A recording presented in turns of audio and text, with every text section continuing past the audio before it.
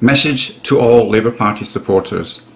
Kiwis have suffered enough, and enough is enough, but coming soon on general election day is another type of suffering. Most people know who they're going to vote for, but there's a real pain dilemma for traditional Labour Party voters, whose party was practically destroyed by Mr Ardern's far-left destructive divisive ideology. Sadly, this current shipwreck of a government stayed in power when the tyrant dictator, the Queen of Disinformation, decided to resign. Warning: beware the new wolf in sheep's clothing, who also hides destructive and divisive intent under the guise of caring and kindliness. Beware the viper.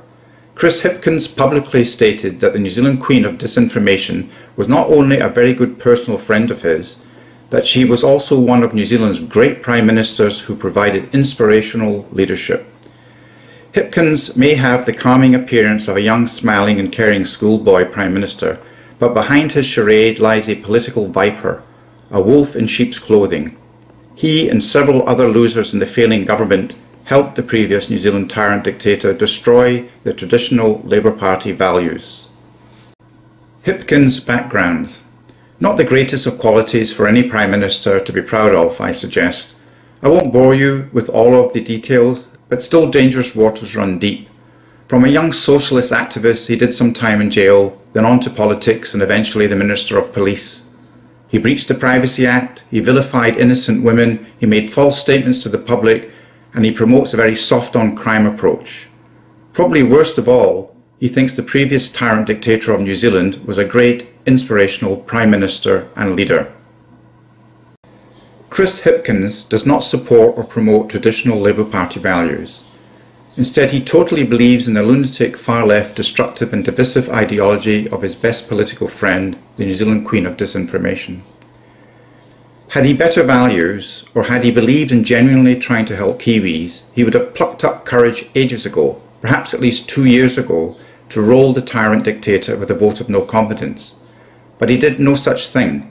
In fact, he seemed to revel in schoolboy delight and rub everyone's face in it when he publicly and proudly announced that the previous PM was a great friend and inspirational leader. Unbelievable backstabbing hypocrisy. Behind your back. Apart from midnight sorties to force through racist entrenchment policies and clandestine tax grabs on your KiwiSaver, Mr Hipkins is well known in the failing government as Mr Fix-It. Probably very suitable for the Labour Party, but more suitable in the global arena for the mafia. Is Mr Fix-It really the best that this utterly failing New Zealand Labour Party government has to offer? He was always second in command, taking the fall when required to implement the tyrant dictator's divisive agenda.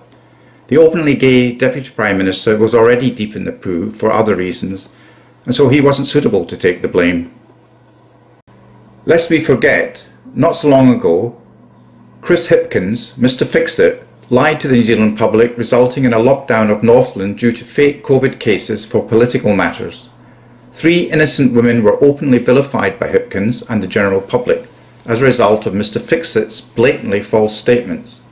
Several days later, he calmly stated with his grinning schoolboy smile that he lied to save lives and he would do it again. Guess what's missing?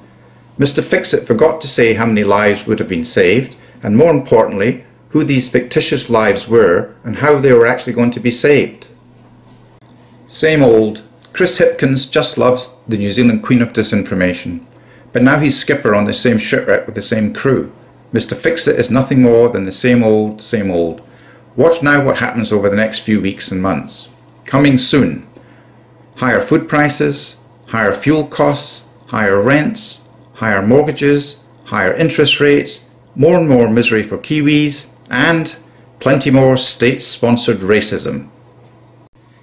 If you are a traditional Labour Party supporter and you'd like to restore historical Labour Party values, then the best thing that you can do for yourself, for your family and your friends is to vote for another party at the general election.